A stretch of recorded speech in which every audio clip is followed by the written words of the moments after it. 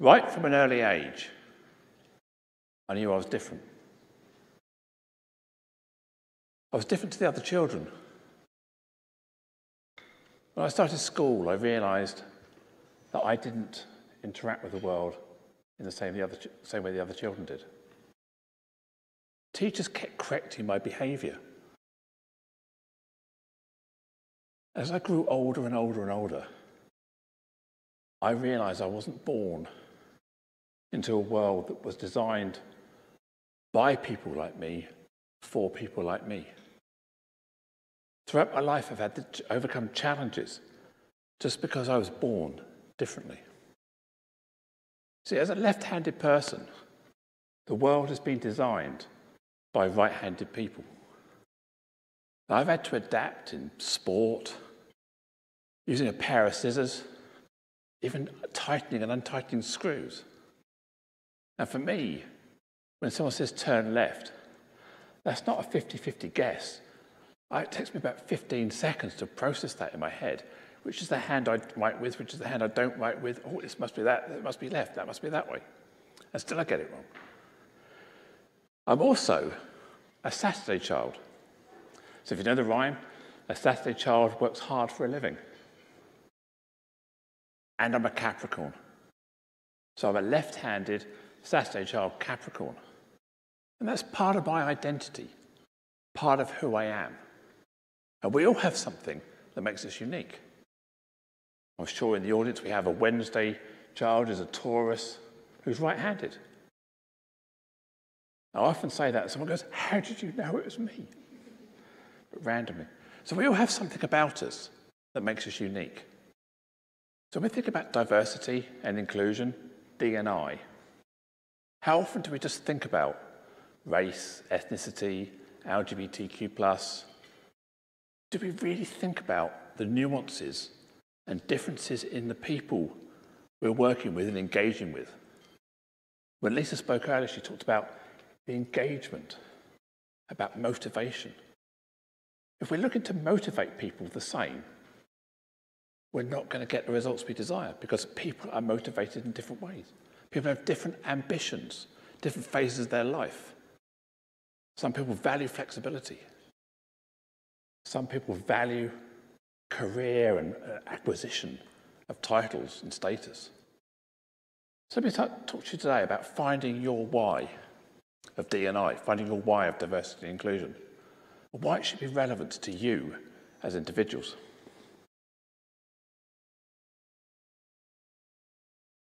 Helps if I push the right button. So what is your why? First of all, it's the human factor. I want to be treated fairly. You want to be treated fairly.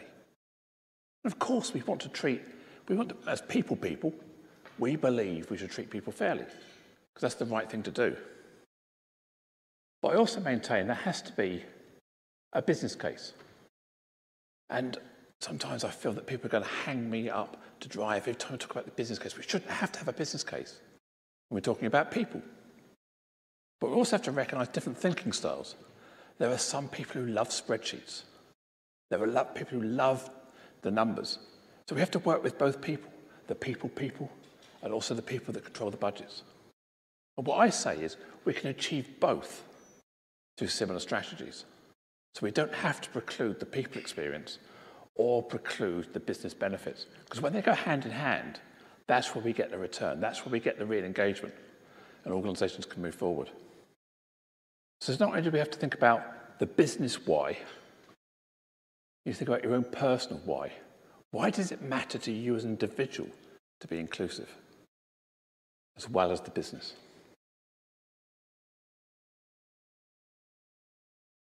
How often do we just have conversations with people like us, who we choose to have lunch with, who we choose to stand in the queue next to? When we get on a train, we scan the carriage.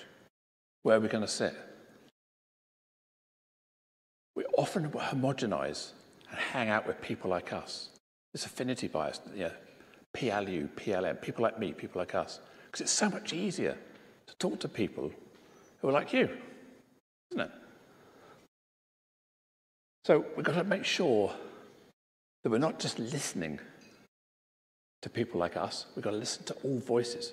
So ask yourself the question, who isn't represented around the table? Who aren't we hearing from? How can we create space to bring in new ideas? Because one of the powers of diversity is having more ideas in the room.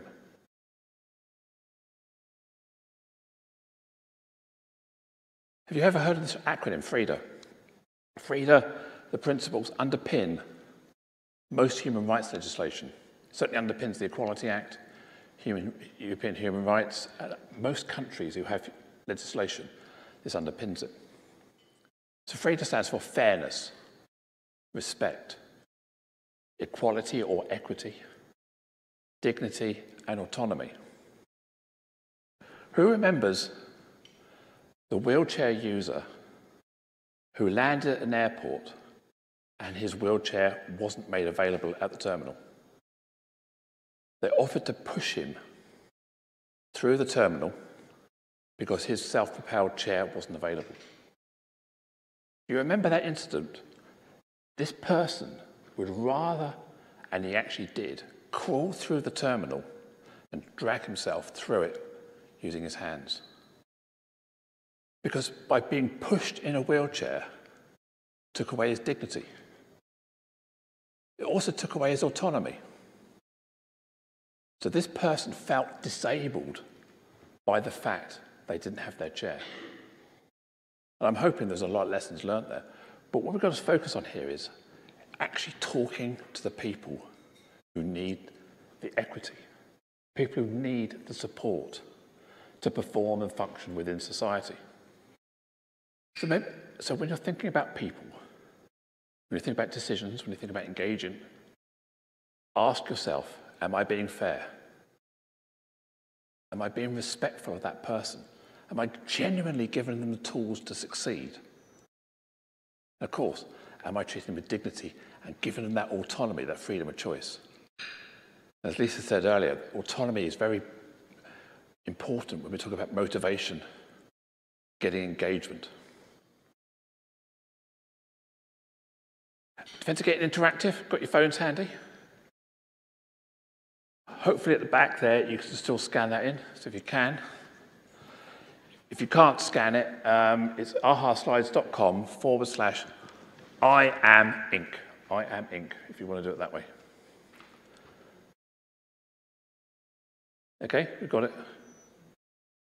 Give you another couple of seconds. So I've got a few questions for you, just to phone a friend and ask the audience. Here we go. There's a bigger version there. Anybody still? No? Looks like you're all in. Okay. Here we go. So, I am diverse and inclusive, aren't I? Each question is 30 seconds. It's timed, so we're not spending the day here. It's a bit of fun. It's all anonymous. Okay, no prizes, I'm afraid. So, question 1. What do you see as the main barrier to being a more diverse and inclusive organisation? Is it lack of awareness, cost change, knowing where to start, finding resources to help, or it's just not a priority for you? So what do you reckon? Rate those in terms of importance.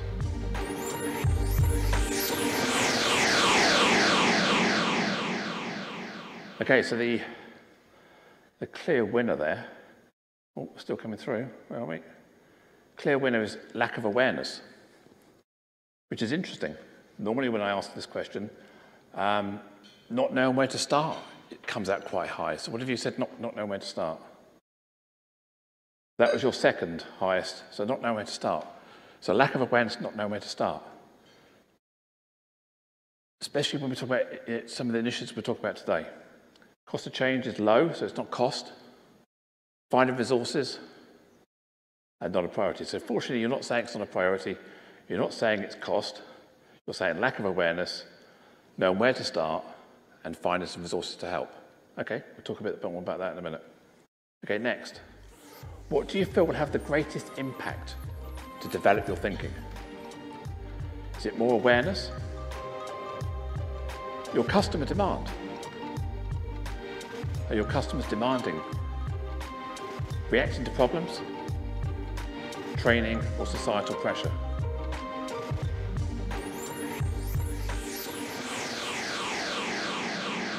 Yeah, waiting for the final results to come in.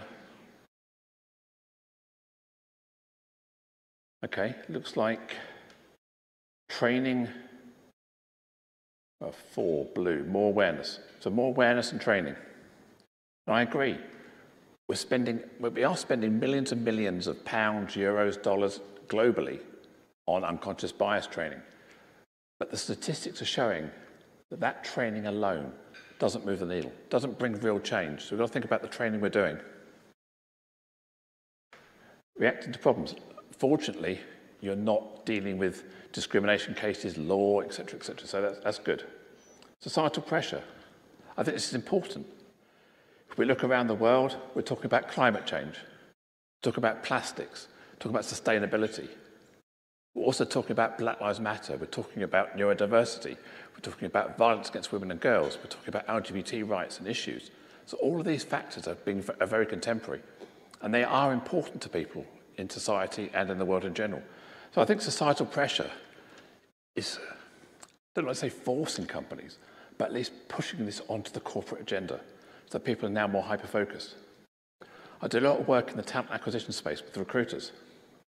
And what they're seeing is that when they're doing tenders for corporates, 20% of the tender has a D&I component. So they're having to actually show their own company's D&I credentials as part of a tender process. So we're going to see this pushed down more and more. It used to be BS 5750, ISO 9001, it was 27001, 15001, and now we're looking at diversity, inclusion, and sustainability as being core to people's thoughts. So why should we think in a more diverse and inclusive way? It's the right thing to do, makes good financial sense, increased opportunity to find staff, makes us more relevant to our market, or it's just pressure from customers. What do we think of the core drivers in your business?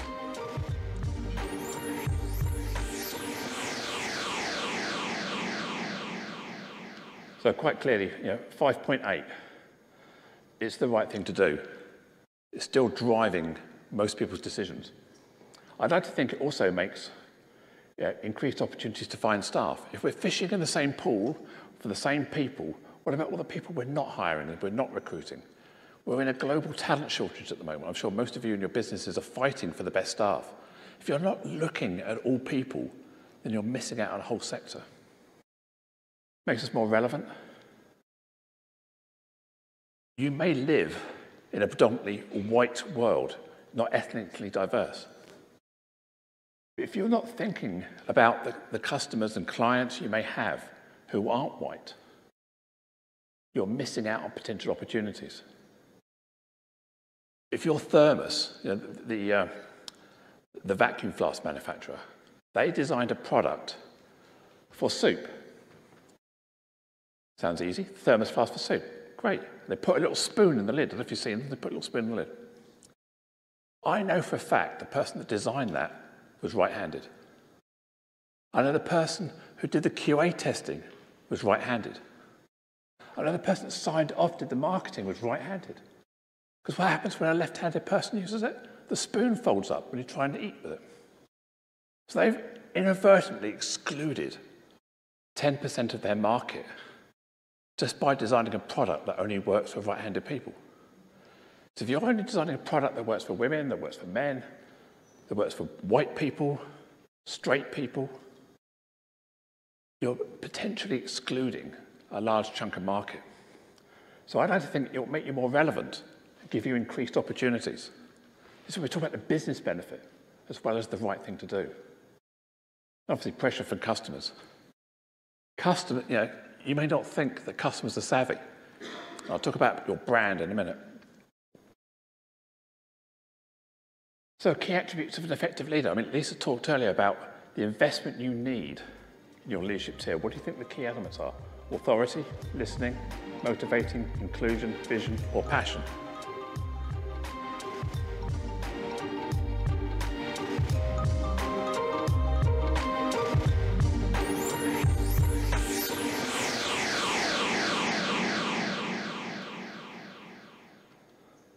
So motivating came out really high.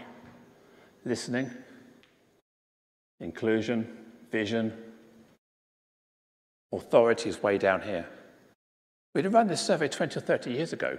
We valued our leaders to be strong, command and control. This is what we look for. But now we're seeing we want to make sure our leaders have this EQ, are listening and motivating staff in a different way. The focus on these elements. Thank you very much for that. That's a bit of insight to see how you're thinking. I'll give you a PDF of all of these so you can download them later. So when people ask me to define inclusion, my simple definition is how you make me feel by how you treat me. If you treat me in this way, I'm going to feel passionate, motivated, engaged. I'm going to feel alignment with the organisation. But apparent. I'm going to feel passionate. I'm going to feel engaged with the organisation, that sense of belonging, the self-actualisation where the magic happens. If you treat me in this way, you ignore me, you don't motivate me, you're using banter or jokes about me, microaggressions, all the things. I come into work and go, why do I bother? I'm going to feel excluded. And I say worse still, I'll feel tolerated. We talk about being a tolerant society. What a horrible word tolerance is. It means I've got to put up with you. I don't like you, but I have to put up with you. I would rather be excluded than tolerated. Death by 1,000 cuts to me, being tolerated. So how you make me feel by how you treat me, really important. How do we treat our people? We're talking about allyship, taking action. It's about being holistic, active and deliberate. The active and deliberate bit. I don't believe you can be a passive ally. When we look at the social injustices in the world, food poverty, etc., what we're talking about here, joblessness, the lack of education, and we look at what's happening to marginalised, oppressed, underrepresented groups. We're not being active about our allyship, active about involving them in our organisation. What are we doing? How many organisations have a recruitment policy where you actually look at who's applying, who's going to the top of the funnel, and then saying to yourself, why aren't we getting more black people applying? Why aren't we getting more people with a disability applying? Why are we just getting the usual suspects? Because if you're just saying, well, nobody's interested, everyone could have applied, no one did. That's passive. It's almost blaming the candidate for not applying. And people say, well, they're hard to reach. What I say is, if people are hard to reach, reach harder. What can you do to be proactively reaching out to the communities? Employer branding, recruitment marketing, all these aspects. But sometimes you've got to look at yourself in a mirror. What do you look like from the outside? Do you look very white, very traditional? Are you appealing? So look at your own image through a different lens. And if you're not sure, if you've got staff networks, maybe you can go out to the market, maybe you can talk to people in the community and say, would you work for us? Or tell us what you think we look like. Maybe what you need to do is adjust your persona and think about how people see you.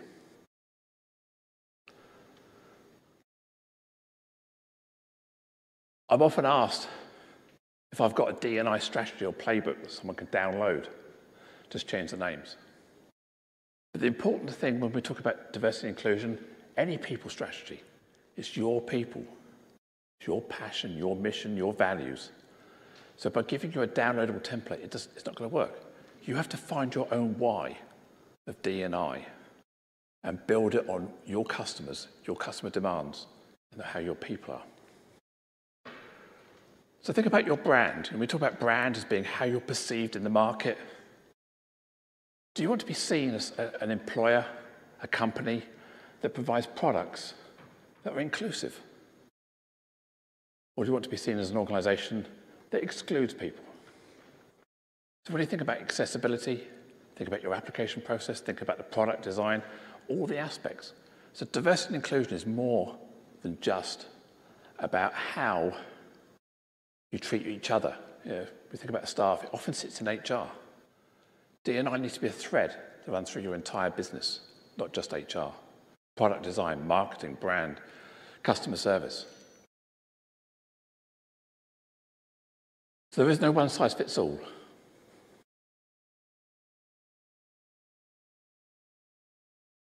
Really, really important that you stay focused on being relevant. Plastic, sustainability I mentioned earlier. If you're not focusing on this, and that's what your customers demand, you'll soon be going backwards. We've seen Blockbuster, we've seen Mothercare, we've seen BHS, we've seen all these companies that didn't keep focused on what's going on in the world. They weren't having diverse leadership making decisions. It was the same old crew making the same old decisions. So you've got to invest in the power of diverse leadership. Be inclusive and think about your people. So we think about the ROI. This is the business benefit, the ROI, return on inclusion. Client retention, we're relevant. We're not going to turn people away. Increased opportunities for staff, people empowerment, and relevance to the market. Because if we're hiring people from different backgrounds with more thoughts, with different thoughts, of course we're going to recognise more opportunities. Of course we're going to recognise gaps in the market. This is the return. Just on empty seat costs, we can justify the cost of any inclusion initiative. Think about the hiring cost of a new member of staff. When I was speaking to the REC the other week, the Recruitment Employment Council, they reckon it's £135,000 when you make a bad hire mistake.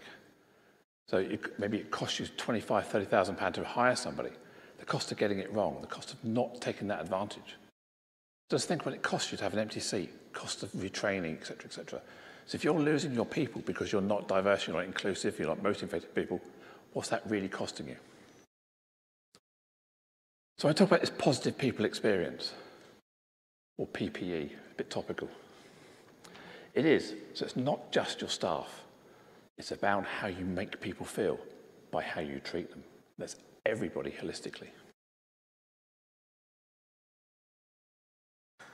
So think about how we can engage with our customers, our stakeholders, in different ways. Again, that creative thought. So inclusive leadership, to me, is the core. It's about investing in your leadership tier. How often do we promote people because they're great technicians? How often do we promote people through time served? We need to spot people with high EQ. We need to spot people for potential and capability, not just because they were good at another job. We also need professional leaders that have time to focus on their staff. Not 3 jobs: technician, quality assurance, and leadership. Because how can you be present in the moment to have those conversations with people who are stressed about other things? So we've got to look after our leaders and make sure we train them.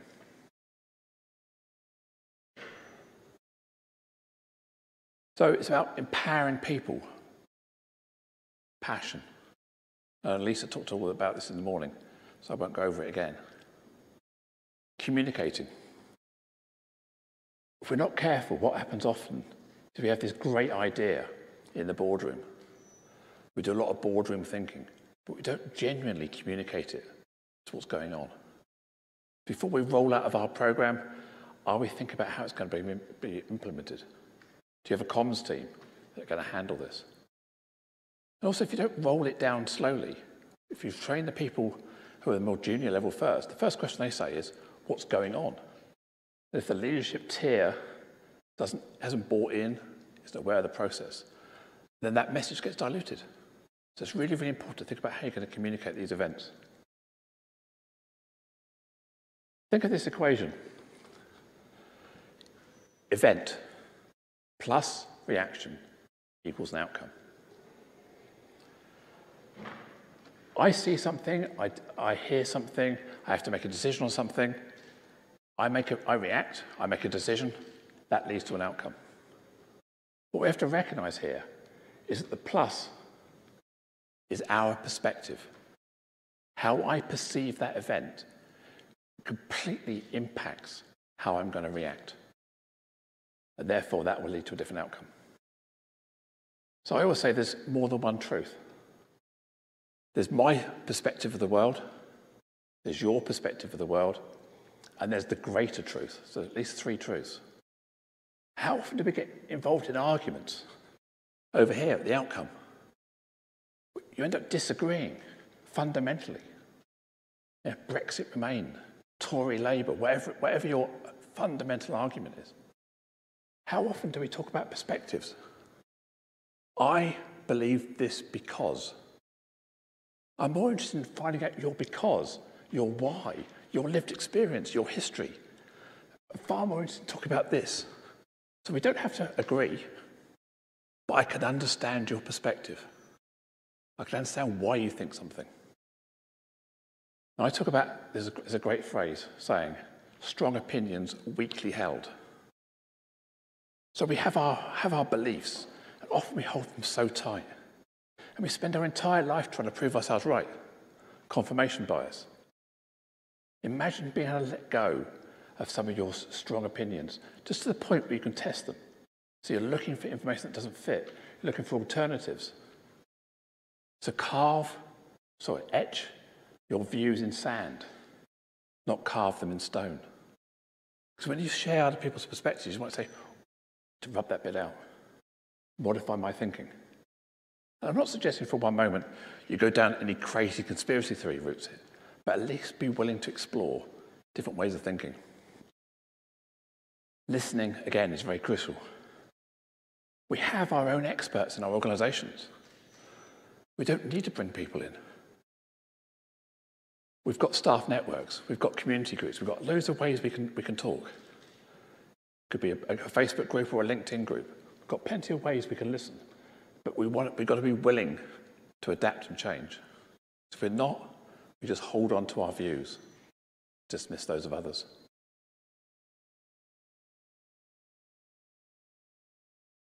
Privilege is often a trigger word for many, being accused of having privilege.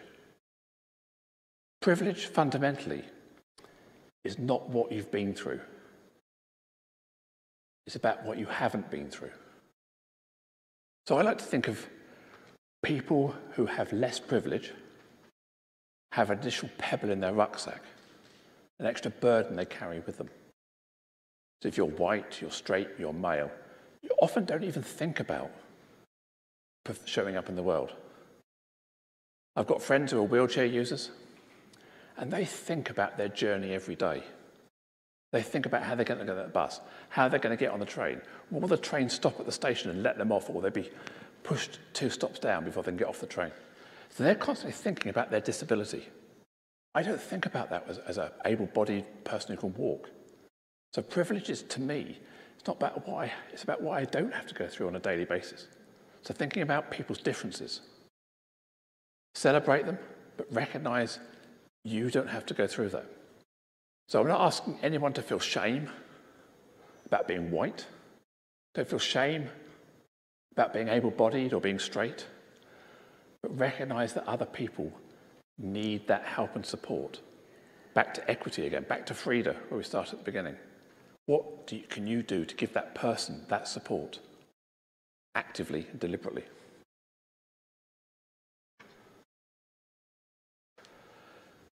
So if you're accustomed to privilege, equality feels like oppression. You feel like someone's trying to steal your pie. Hang on a minute, I've got to give something up to give these people a chance. But the big news story is there's plenty of pie to go round.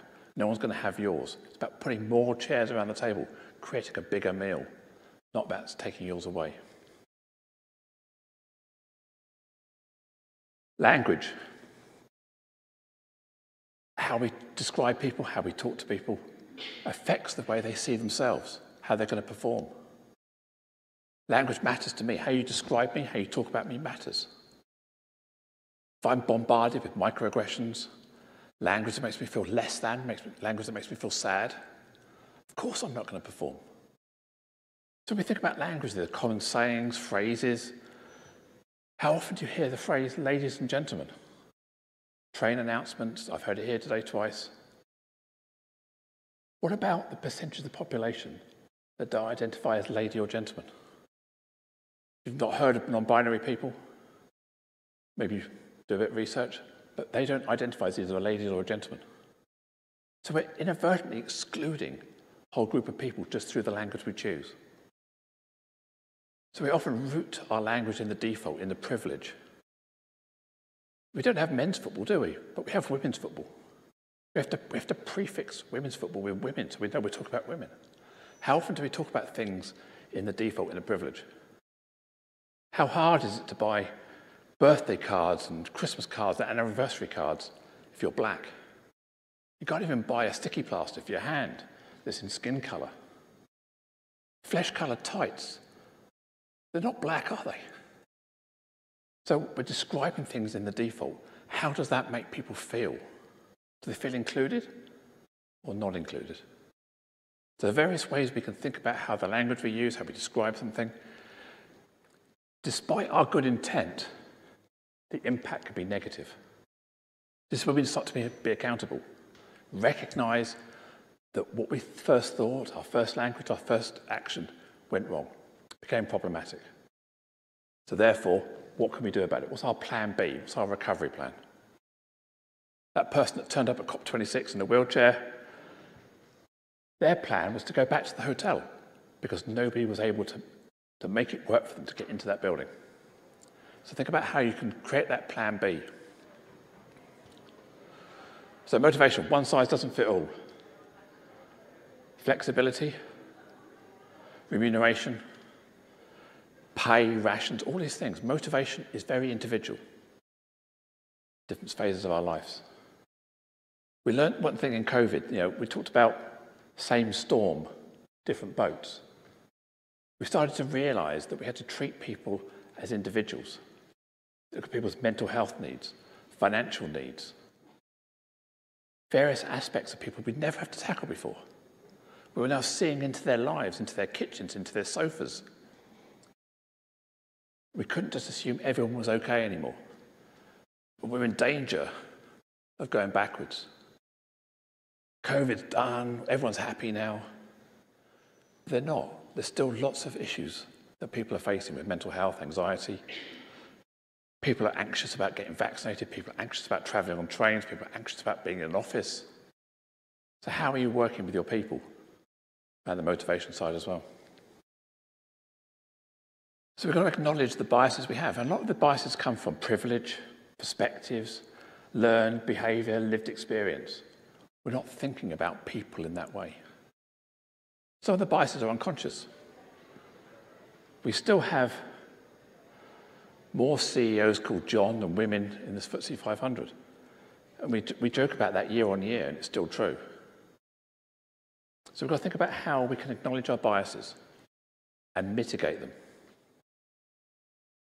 Don't think you can remove bias. You can mitigate through process and through lots of why questions. Start with yourself. Why do I think this? Why do I think that? Then be comfortable. Other people challenging you. That's interesting, Joe. Tell me why you think that. Let's talk about your perspective on that decision. If we can start building that equation into our organisations, we challenge perspectives, not outcomes. We'll be far more progressive in thinking about our individual people and their needs. So think about conscious inclusion. Again, active, holistic, and deliberate. Consciously including. If I'm making a decision in the hiring process and I see, a university on there that I think, oh, well, that's a great university. Or they've got a 2-1 or a first. That's the halo bias kicking in. I think, wow, this is really good here. Or we see they've got a third, or we see they went to this university. Do we immediately just put them in the pile, say, no, we only hire 2-1s and above? We don't care who you are, 2-1s and above. What can you do to challenge that thinking? Challenge that preconception, challenge that perspective that only a person with a 2-1 from this university can possibly be a lawyer at our firm. Well, they must have worked at a previous firm at this level with this experience. And of course, our biases kick in and say, well, I'm good at my job, so the person I'm looking for must be like me. I got hired because I was fantastic and I had all this experience. So again, our biases, our preconceptions of how we see people is based on our own sense of self. So we've got to think about how we can mitigate the biases in the recruitment process. There are products out there that take you through objective-based hiring. Lots of platforms. So the first thing you can do is bin the CV. I know a lot of people talk about anonymizing a CV. Why don't you just bin it completely? And people go, what? Bin the CV? How will I know what they've done? That's exactly the point. It's about hiring for potential, hiring for capability. We want our leaders that we can train with high EQ. We can train skills. We know that an interview and CV is effective for about 3 months in most organisations. You have the right skills. Because you have to learn your organisational culture, you have to learn your standards, your processes, everything like that. It takes you 3 months anyway. So everyone's a new person starting at the same point. So these phrases like, I want someone to hit the ground running, laced with bias and perspective about the type of person you're looking for. So how can you try and remove those phrases from your organisation? Of course, in performance management, are we rating people objectively? Do people like me, people like us, get higher grades? People are working flexibly, working from home a lot more. Are they seen as slackers or not up to the mark if they're not putting the 15 hours a day in? How do we value people? The onboarding process, are we giving everyone the same experience? When we're allocating work, are we going to the same people and not bringing people on who may be less experienced? Can we have these challenging conversations? I heard a story recently from a networking event I was at, how someone was underperforming, but their manager was scared to talk to them because the manager was white and the employee was black. They were scared to challenge this employee in case they felt the employee was going to think they were racist. They were scared to be seen as racist. So what they did instead was they just kept ignoring the problem, not willing to have that conversation, until the point the problem became so big, they had to let this person go. But this came out of the blue because this person wasn't given the chance to have the conversation, to learn. Another person was a graduate, part of a graduate intake. She's black, and she was joining with, black and female, and she was joined with a whole load of other graduates, mainly female. And after about 6 months, they thought this is a great place to work. But then they found out one of their white colleagues was given a promotion that wasn't advertised, wasn't made available to anybody else, just this one person. So they were picked out of the crowd. How do you think that made the cohort of graduates, who are quite a few of them are black, feeling this white woman was picked out of that group? So think about how when the people experience we're giving, and I'm not here judging whether that person was the right person or the wrong person. I'm just talking about the process that the people went through wasn't open to scrutiny. So I'd like you to be change makers. If anything I've said today, if anything other presenters have said today, has given you some inspiration, how can you bring that change back into your organisation? Otherwise, when you leave here, your brain resets, you get back into traffic mode, into train mode, into feeding someone mode or dealing with somebody mode, and what happens today goes out the window. How can you make a positive difference for your being here?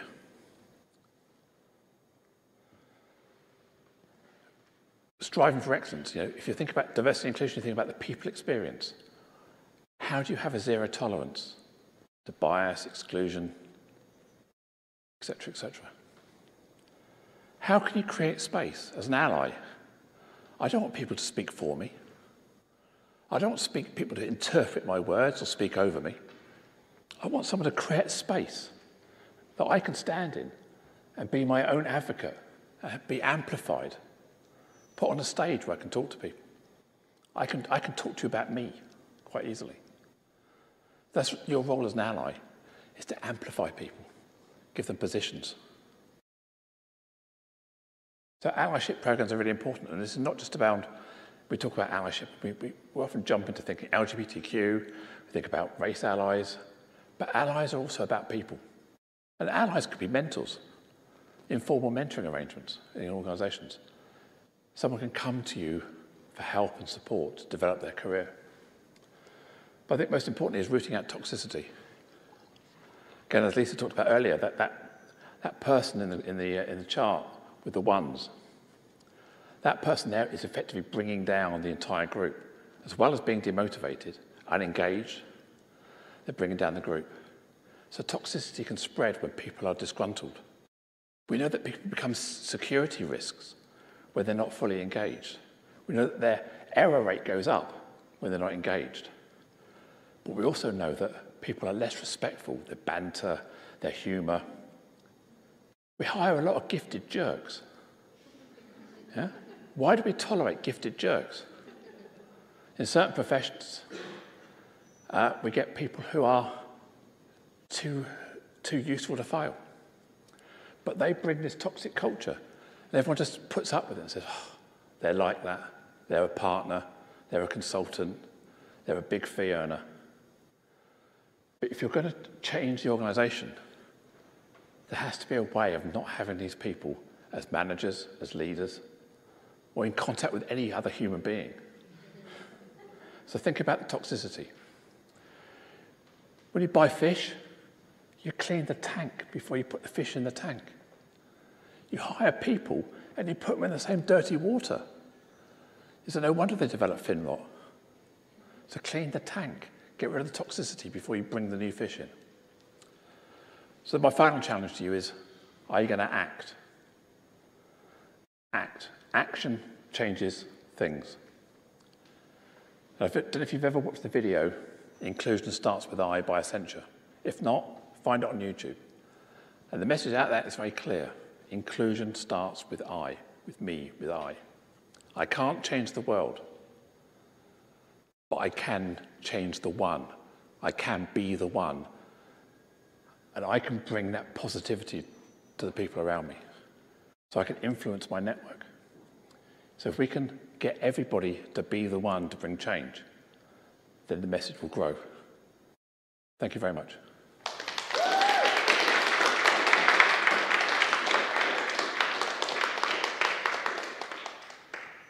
Happy to take questions if there's some online or...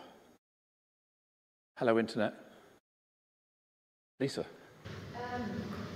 You really sugarcoated me. I thought to say all kinds of things that I shouldn't, and took me back to that intent stuff. How do you break the habit? So one that resonated is I probably say, ladies and gentlemen, no intent behind it. That's not the point. Yeah. How do you break the habit? Because sometimes it is just fictional, isn't it? One thing I often say is, if you learn something is problematic, you have the choice to do something different. You have the power to use different words. So if you learn that something's problematic, what can you do as a conscious decision never to use that word again or that phrase again? If you learn that something is potentially racist, we can all Google it and get Merriam-Webster dictionary out and says, well, it's not really racist. But some people do find it racist. Then you've got the choice to change. So I would say is bring it into the front of your head. Bring it into the moment and say, wow, thank you. Right, and every time you're going to say it, you go, got it wrong again, I'm going to get it right next time. I say the same about guys, the word guys. Who decided that guys was gender neutral? So it wasn't women. And if you ever try Googling for guys, you don't find many women in swimsuits. You find many men in swimsuits. So some people find it problematic. I've seen big debates on LinkedIn where some people say, well, guys, I don't mind guys. But that's fine. The people that do, we've got to think about the needs of them. And I know we have colloquialisms from where you come in the country that some people are hen, some people are duck, some people are love, which is great. But when someone's coming from the outside, do they get it? Do they understand it? How does it make them feel? One word I detest is mate. Ugh. Maybe it's because I'm trans. Maybe I've got this inbuilt hate of that word when someone calls me mate. But it happens all the time. Do I look like your mate? Really? So think about those words. and the impact they may have on someone, if not this person. So if you're with people you know, and you call each other love, duck, hen, hun, whatever you want to call each other, that's fine.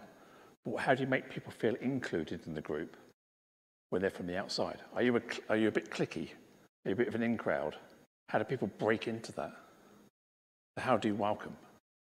How do you make me feel when you treat me in that way? So does that answer the question? Yeah. Kath, you must have a question. Thank you for highlighting me, Stuart. I really appreciate it.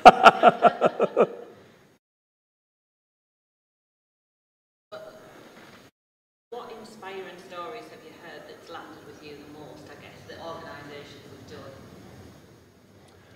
That's a good question back, isn't it? Thank you. Inspiring stories. I work a lot with talent acquisition companies, recruiters.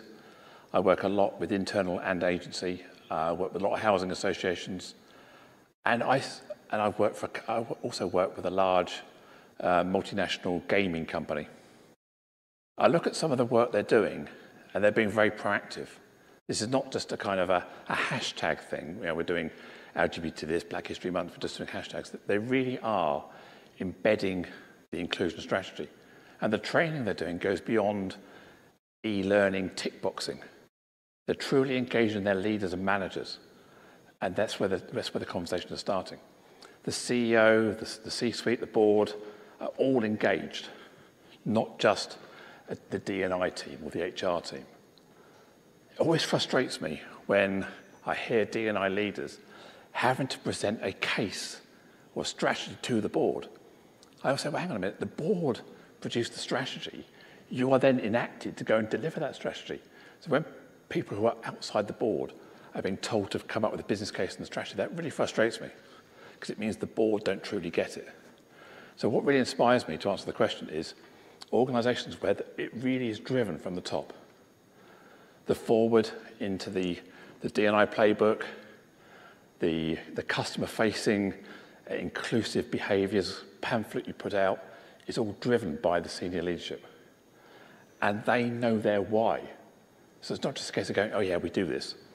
They can have a conversation around racism to a 10-year-old. They can have a conversation around male privilege. They can have a conversation around menopause. So they could have these conversations, and it's really, really embedded, not just that performative tick box. So that's when I think it makes a difference, organisations that truly embed it from the top down.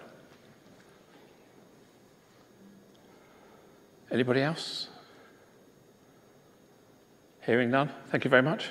Appreciate your time.